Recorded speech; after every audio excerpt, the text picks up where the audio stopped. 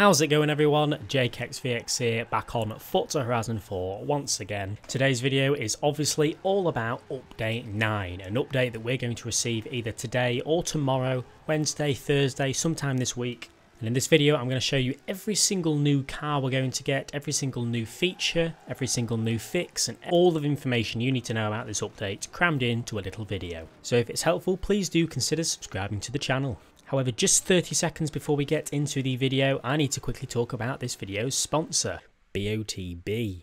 You can win your own dream car with BOTB, the Dream Car Competition Company. The tickets start at just 85 pence and there are over 150 cars to choose from.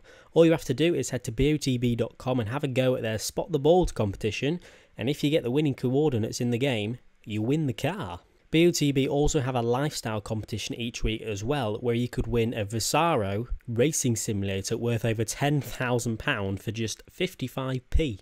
The competitions are open to anyone in the world and you only have to be 16 to enter. Links are in the description below. Okay, enough of that, now let's talk about the update.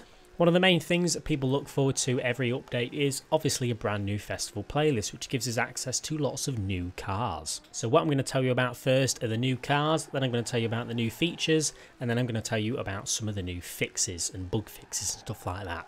So, the new cars that we are getting this month that have never been in Forza Horizon 4 before are the following. In the first week, which is summer starting in a few days, at 50% completion of the festival playlist you will get the Morris Traveller, which is a new car which has just been added. At 80% completion you'll get the Volkswagen Forza edition, which is not a new car.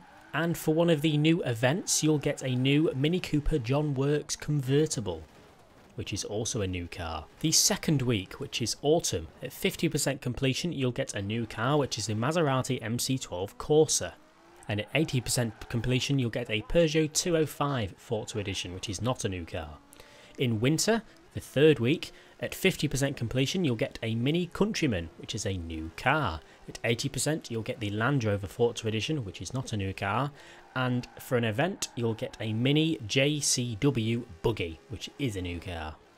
On the fourth week, which is spring, at 50% completion you'd get the Buick GSX. I think I pronounced that right. At 80% completion you'll get the BMW M5 88 Forza edition, and for an event you'll get the Apollo IE.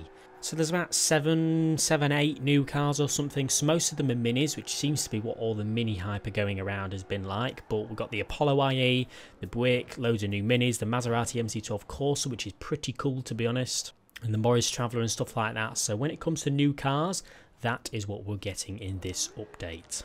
Now to talk about all the new features that we're getting. Custom Adventure has finally been added. Custom Adventure is basically where you can open up and start an adventure, or at least search for one online to the specifics of your choosing. For example, you can change the racing series to dirt, road or whatever. Then you can choose the car class from B, A, S1 or S2. Then you can choose if you want free roam rush on and off, and then collisions on and off as well. If there's enough people in the world looking for those same specifics as you, then you can play that custom adventure with them online. Another good new feature is the wall riding fix. Wall riding is now no longer possible. This is one of the first things they're adding to do with the new griefing system they want to do. Now the way the wall ride fix works is basically if you go into a wall and purposely wall ride, it's going to slow you down for a couple of seconds or something like that. Now they've worked proper hard on this wall ride fix. It's not going to be very buggy. If you accidentally get pushed into a wall by an opponent, the wall ride does not activate. You're completely fine. The wall riding fix, the wall riding penalties only activate if you purposely wall ride into a wall. And by the looks of it, from the footage of the live stream, the game does know pretty well when it's an accident and when it's not. By the looks of it, there was a little bit of anti-ramming system in there as well. For example, if there's a really fast car coming up behind you and they completely ram you into a wall, or even just not into a wall, it seems like it may actually ghost the car. So there might be a lot less ramming by the looks of it in this update. Another new feature is we have the New Horizon story, which is actually a new business as well, all about car insurance. It's called the Car Files. Basically a Horizon story which is based on super hard tasks, all to do with car insurance claims. It's quite a bit to explain, but I'm sure if you go and play the story, you'll know exactly what I mean. And there's actually a reward for completing this story, which is a crash test dummy morph suit, which I don't think we have a photo of, but a crash test dummy morph suit is actually pretty cool. That's a tongue twister, that. Crash test dummy morph suit. Blech. For the new features, I think that's basically it, but there's quite a lot of fixes which technically could be new features as well, which I'll explain now. There's quite a lot of audio fixes in the game. For example, the Koenigsegg Agera RS, many of you will know, which if you drove it for a long enough time, the supercharger would get louder and louder and it would just mess up the engine sound. That has apparently now been fixed. Also in the Huni truck, that has apparently been giving a different car sound. It was given the wrong engine sound to start with, but now it's different and sorted. Another new fix is, as you'll know, in some championships you need to complete them on like expert difficulty to get one of the new cars. If you start the championship on the wrong difficulty accidentally, it's going to pop up with a little message just warning you that, oh, if you start the championship like this, you're not going to get the new car. Just a bit of a heads up if you've accidentally selected the wrong difficulty. And then there was a Q&A at the end talking about some possible future features and future additions to the game, which I'll talk about now. We'll be given information on more body kits. Basically, they're technically confirmed. There are more body kits coming. They're being worked on, but there's no release date just yet. Someone asked about the option to maybe sell or get credits in return for duplicate cars that you get in wheel spins. This is a feature they are interested in doing, but it's quite low on the list. So you never know, we might see that in the future. I think they also hinted at class-based rivals as well. She kind of like hinted at that. She didn't say no, but she didn't say yes. By the looks of it, that's possible.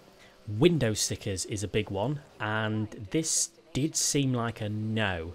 It seems quite relatable to the brake caliper painting situation, where it's going to take a very, very long time for them to sort out window stickers. So maybe if they requested it enough, they might do it, but nothing in the immediate future. And then someone mentioned the route creator. Is it going to be possible in the future to maybe start the route creator races in other locations other than just event start points? This was also a maybe. I'll have to look into it. Now, one last thing that happened in this live stream is there was the car sound fella being asked loads of questions. Basically what I mean is the guy that sorts out the car sounds in the game, he was on there.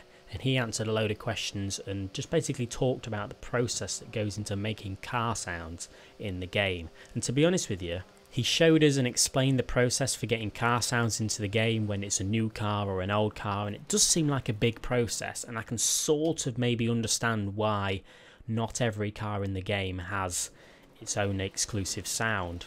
But I think as a community, what annoys us most is the cars that used to sound good but now sound bad. I keep mentioning the Lamborghini Gallardo. That sounded brilliant in Horizon 3. Now it's just got a duplicate sound. Why? But let me know in the comment section below if I should do a video talking all about the car sounds, because this guy showed us lots of footage of actual real life recordings of real life car sounds of how they do it, and it was quite interesting, to be honest with you. I quite enjoyed watching that. But from what it seems like, they didn't mention a car sound update. I'm not expecting one now, to be honest. The most I'm expecting is maybe fixing some of the duplicate sounds, but I don't know. We'll have to see in the future. But yeah, when it comes to Update 9, that's basically it. There's not much more to say. But to be honest, most of the features in Update 9 that we were going to get, we kind of already knew a bit about, like the custom adventure and stuff like that, and the body kits, etc, etc. What I'm looking forward to now is Update 10, because we have absolutely no idea what's going to be in Update 10. No clues whatsoever. Let me know what your favourite feature you're looking forward to this update is going to be. As I said, this update will be released sometime this week, possibly within the next 24 hours. This video is going to be released a few hours after the live stream is actually live. So if you're watching this video just as it's been released, expect the update within 24 hours, 48 hours, something like that, around then anyway. But anyway guys, leave a like if you've enjoyed, subscribe if you haven't already for more Forza Horizon 4 content just like this, and I'll see you all later.